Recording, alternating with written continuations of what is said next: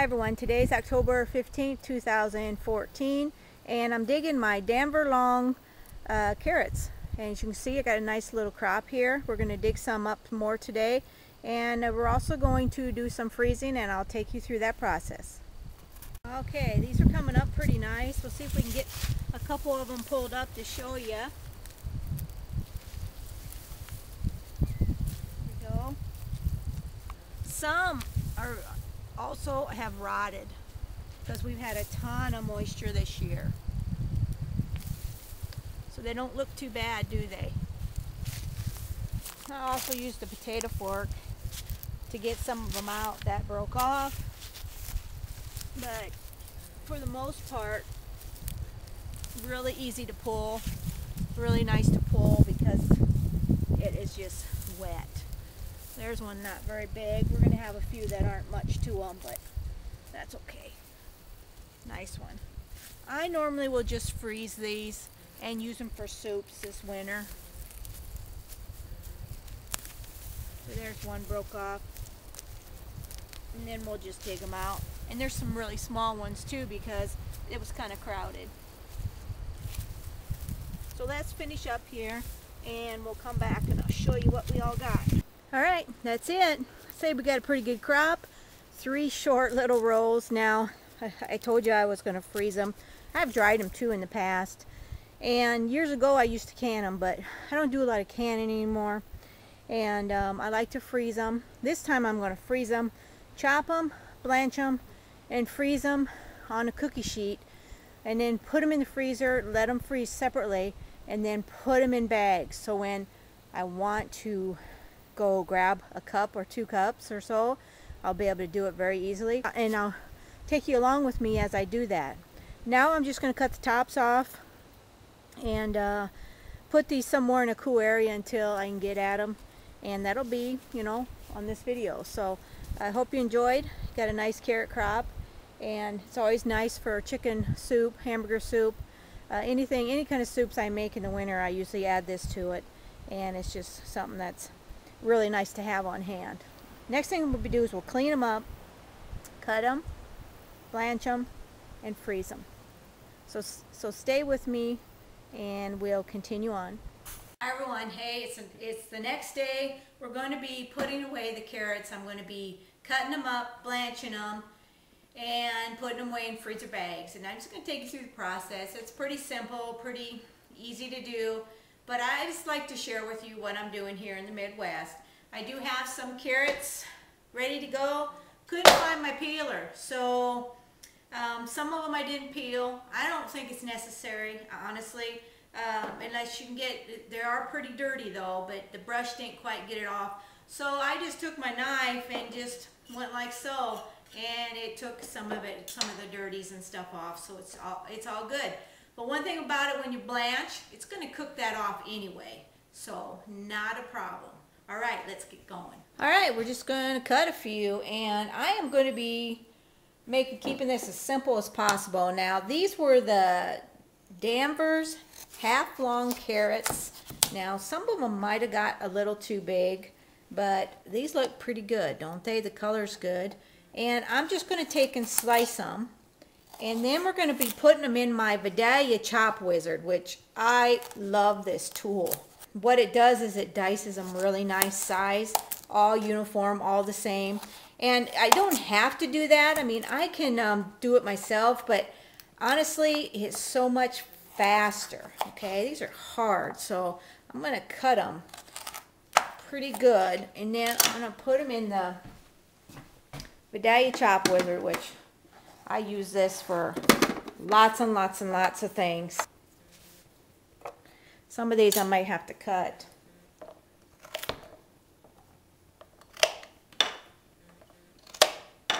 So basically I got the larger carrot size. We'll see how that does. We'll do a few and then I'll show you.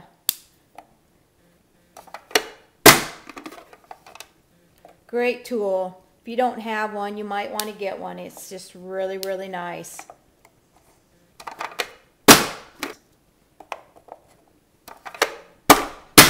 Sometimes a little bigger ones are a little tougher, but Comes off like so. And there you got your cubed diced carrots.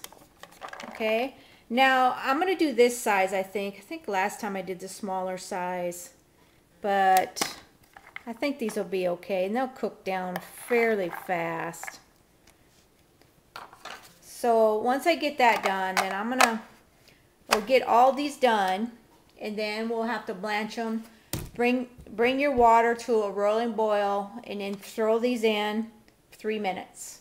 Okay, throw them into the hot water in 3 minutes. So what does blanching do? Blanching cleanses off the surface dirt and microorganism, brightens the color, helps retain vitamins, and reduces the action of enzymes which can destroy the fresh flavor after 4 weeks. It also shrinks the product, making packing easy. But you know what I'm going to do? I'm going to be packing these separately, and I'm going to take you through all this. Okay, so I'm going to get all these done, and then we'll come back. All right, there's a nice pile. This is only half of the carrots that I have. I have more outside. I'm just going to leave them for now. But I'm letting the water heat up. And once that gets boiling, I will submerge these in there and blanch them for 3 minutes. Then I will take them out and put them in cold ice water and let them cool down. And then we are going to bag these. I want to put them on a cookie sheet so they will freeze individually. And just like I've done some other things that I've put away. It's kind of a nice way to do it. Not everything's sticking together, because when I do soups, I only want like a cup or two at a time, so it'll be really easy to measure this way. All right, coming to a rolling boil. Now I'm going to put the carrots in. I'm not going to put them all in because I didn't allow for enough room. And 3 minutes.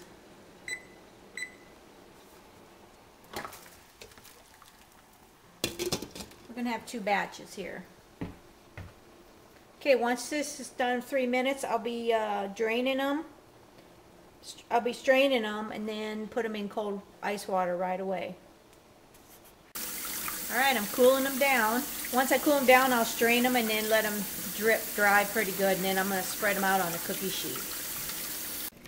Alright, these are all blanched. Now beans, these are wet. There's going to be some sticking together. Okay, but it'll be easy to break apart if I do them a thin layer. We'll just see how it goes. Alright, we got 3 pans.